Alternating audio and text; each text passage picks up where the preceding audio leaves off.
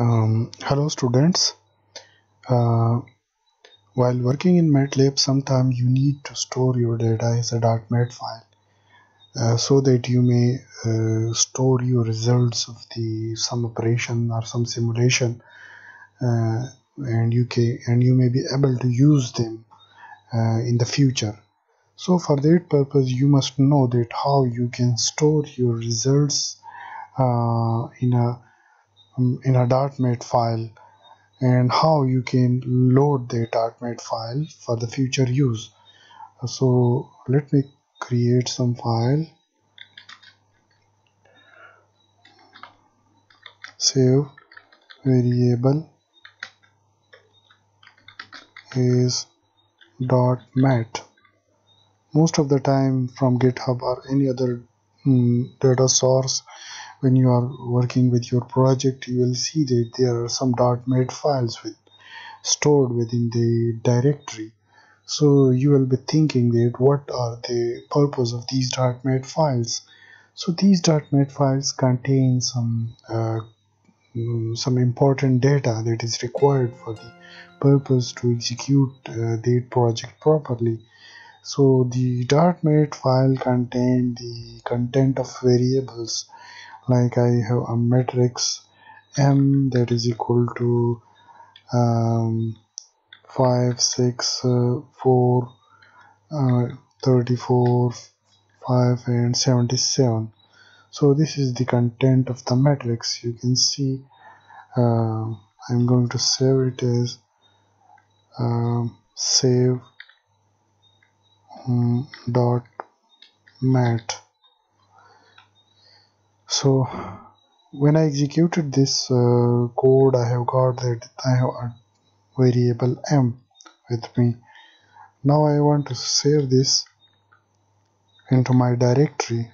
What I will do is I will write save M, variable M with the name M. When you can see that this is the original directory where I am going to save this file. There is no any m.mat file, but when I execute this code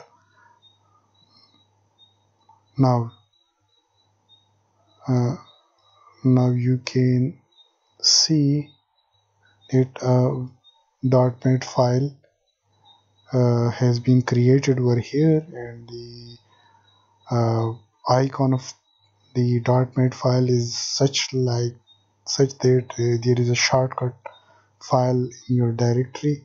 You can see that this is some sort of variable. The name of that variable is M, as we have stored the content of variable M is M. So you cannot open it over here. You can open it in Matlab. Now let me tell you that how you can load this file. So I'm going to clear all the content of the workspace. So the workspace is clear. I'm going to clear all the data. Now I will tell you that how you can load this file. I will write load, and I will write the name of that variable, and when I execute this, you will see in the workspace the variable M will appear, and it will contain the same data which previously we have stored. When I have executed this, it has loaded and it contained the same data which we have previously stored within the variable M. The previously stored data was 5, 6, 4, 34, 5 and 77, and this is 5, 6, 4, 34, 5 and 77. So you can store the content of variable into your directory through this process. You have to save variable with some name, and then you can load it with that specific name through which you have stored that data in your directory. Thank you so much. I will tell you some more basic things that are really important for the completion of your project in Matlab. Thank you so much.